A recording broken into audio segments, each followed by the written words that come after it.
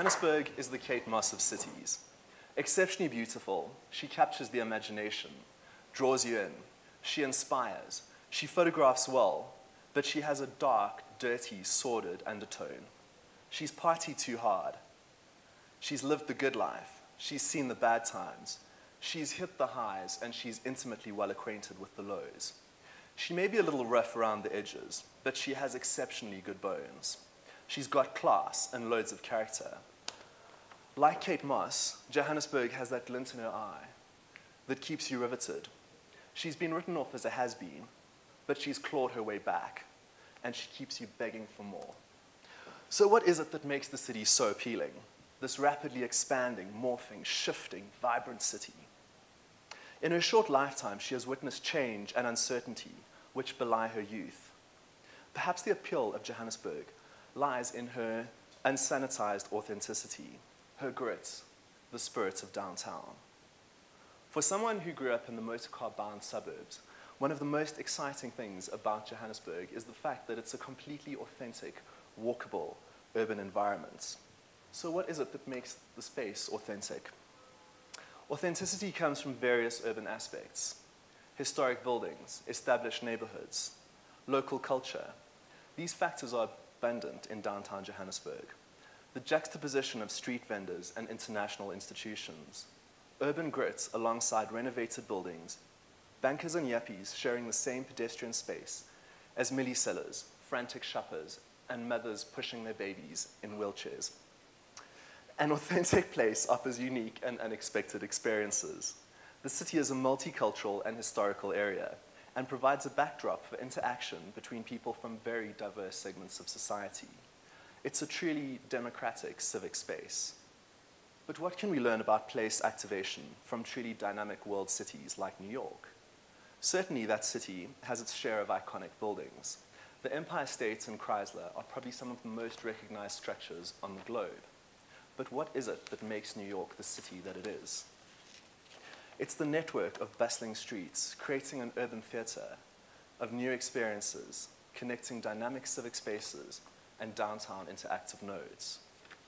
Beautifully designed urban parks and squares form the civic living room of the American metropolis. Washington Square, Rockefeller Plaza, Lincoln Center, the built reality of every new urbanist's most expansive dreams. Cities are not solely created through built density, but rather through the creation of sustainable, safe public space. The American urbanist Jane Jacobs says, "Think of a city and what comes to mind? Its streets.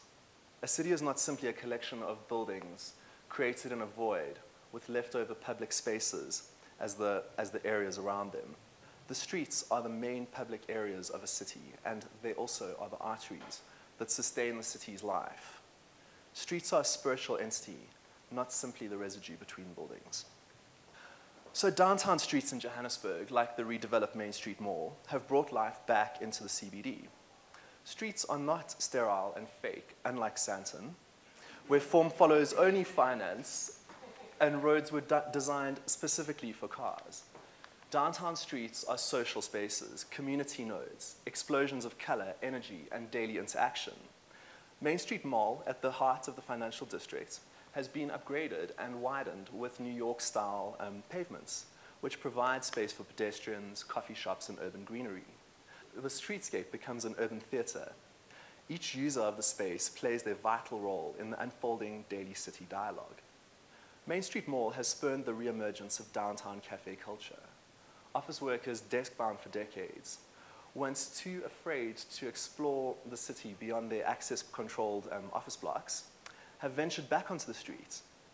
Secretaries on smoke breaks, coffee shops, convenience stores, shoppers, and scores of pedestrians, creating a city node alive with activity and interaction, a sustainable space made safe through use and activity, rather than through access-controlled booms, razor wire, and electric fencing.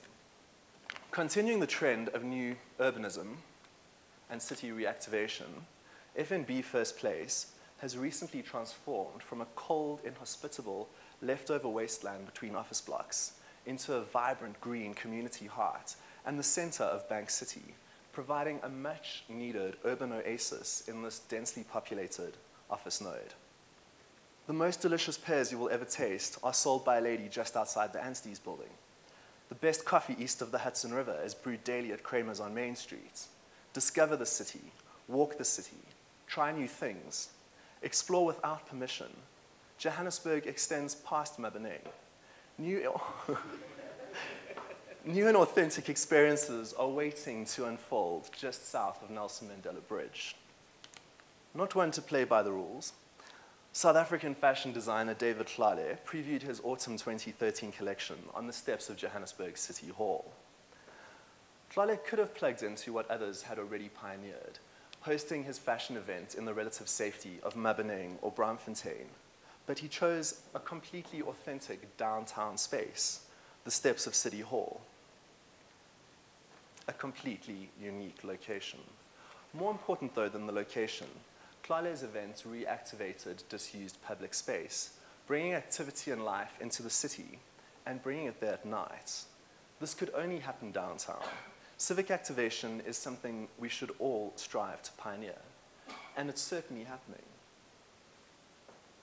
Urban arts platform events, neighbor goods, Market on Main, guerrilla green parking spaces happening in Braamfontein today, rap jumping at Anstey's, critical mass, nights of 1,000 drawings, thousands of shoppers, bankers, students, tourists, all part of this daily discovery. People wait for elections, mistakenly thinking that they can change their cities with a vote. No political structure will ever activate Johannesburg. The city belongs to each and every person in it. Explore your city, walk its streets, sample its flavors, feel the grit, taste its diversity, activate public spaces. It's what Kate would do. You pioneer civic reactivation. You create sustainable, inclusive urban communities. Own it, walk it, activate the urban metropolis. All roads lead to the city of gold, and you make Johannesburg great. That's it.